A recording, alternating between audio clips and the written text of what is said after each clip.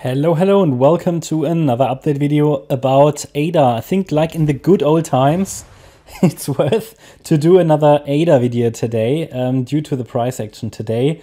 Some of the more loyal viewers who've been with us in 2021, early 2022, remember that we used to cover ADA twice a day, sometimes even 3 times. Those were the humble beginnings. But that wasn't the bull market, 2021. So it feels a little bit like that. Okay, it's far from that, of course. It's far from that, but yeah, maybe because it's Friday, let's do another update for ADA. Also because a lot of you asked me for another update.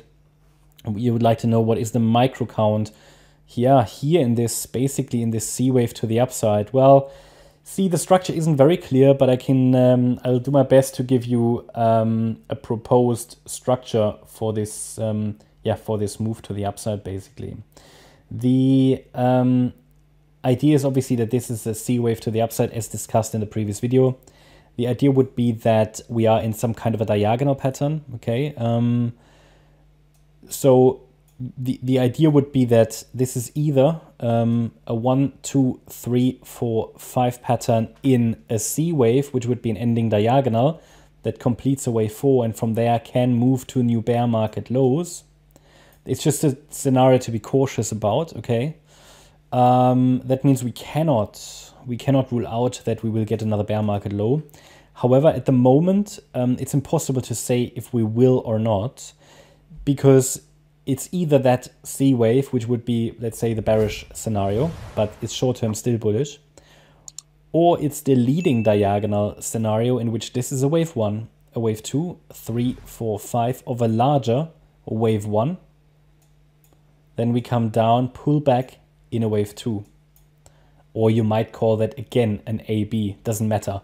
And then a C wave up or a third wave up. That's all stuff for the future. We have to take it level by level with ADA, because the latest bear market structure that formed sort of in May, June, July, it's an absolute horrible mess. That doesn't mean it's bearish, but it just means it leaves a lot of room for interpretation for different scenarios. That's the problem. However, at the moment, and that's always the positive thing here, we have a positive situation here. If it makes it easier for analysis, if the bullish and the bearish scenario are mirror counts. What does that mean? It means, as I just explained to you, in both scenarios, we're watching for a diagonal pattern. So we can just follow it. And only after this fifth wave, we need to consider, or we need to think about, okay, what's next, okay? Of course, it can always break down earlier, but that's the whole reason for tracking these, the main reason for that, to track that, is not the main reason to track that. That's the main reason why we have support areas on the chart, because the support areas tell us when the wave count has to change. So if they break, something different is going on. But for now, nothing changes, nothing had to change, no support broke, no invalidation. So the idea is, because we're dealing with a diagonal pattern, that the wave 1 was an A, B, C structure in which the B wave was a triangle. That is valid. B waves can be triangles. We had a wave 2, which is a corrective pattern anyway. Then here the wave 3, and I explained that in the previous video, the view is that the A wave formed, then another B wave triangle, and now the C wave. And now then we would get a wave 4 and 5. The question is the C wave already over? Well, technically it's possible. Again, you can see how relevant the 1.618 extension level was. I presented that level to you as one of the targets for the third wave. But even though that is absolutely sufficient for a third wave in a diagonal, it's actually a pretty good level, the 1.618. You see that here today, I go to the 1 hour chart, the market perfectly reacted to it, yeah? Perfectly, absolutely perfectly. But if we look at the subdivisions, we have here an A wave, we have a B wave triangle, and a C wave to the upside. Now, if we have this, this C wave to the upside, then we can use the subdivisions and the internal structure to determine targets for the C wave. So there are different ways of calculating targets, but it's often that the C wave reaches the 100% extension level of the wave A, That's at 61.5 cents. That hasn't been reached yet. However, we've reached an ideal target for the third wave. So I'm very open to the idea that maybe a top could be in now, but we need evidence for that. So that is now where we're going to take a look at the microstructure. Also in the previous video, I gave you a micro support level against which we could still focus on higher. These micro support levels, however, always have to be adjusted with a price. So I will do that now. And this is also at the same time, before we now do a deep dive into the microstructure, these support levels, and here 46 cents it is now, this is an important level that needs to hold to maintain upside momentum. A break below 46 cents will indicate that the wave C of 3 topped and that wave 4 has begun. So now let's take a look at the microstructure.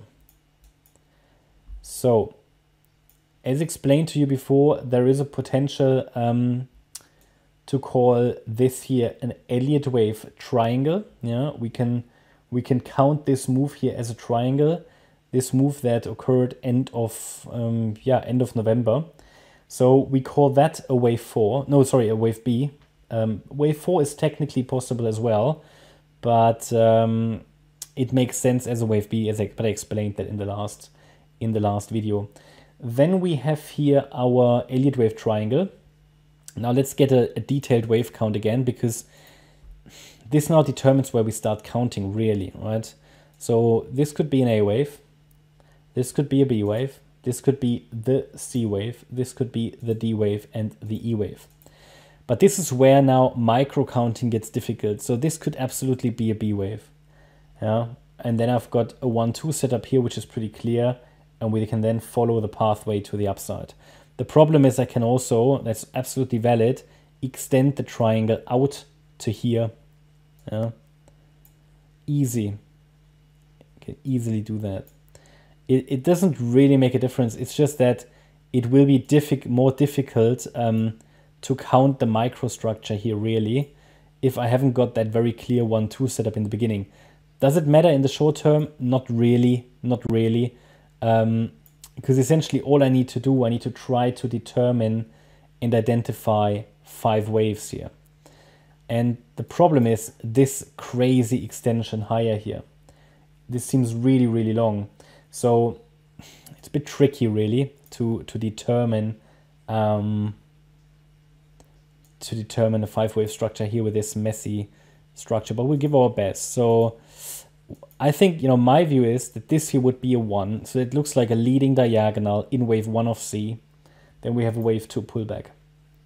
Then obviously we need to determine, okay, where could that third wave be? This would be probably a 3. This would be probably a 4. And then with a very long extended 5th wave. That's the best I can do right now with this structure here. So let's make that yellow as well. Or did we? No, white. It's fine. So 5 waves up in wave C. But so first of all, we've got enough waves in place. But then now let's do a deep dive here into the microstructure of a wave 5, because this also needs to be basically a 5-wave move, right? So here we've got a pretty clear 1-2. Or actually, it's probably down there. So it's a pretty extended 1-2. Then this might be another 1-2, 3, 4, 5 in 3, 4, 5. So again, micro counting, extremely fragile. Many analysts don't do it. I probably shouldn't do it here, but it just gives you an orientation where we are. I think one more high still seems reasonable.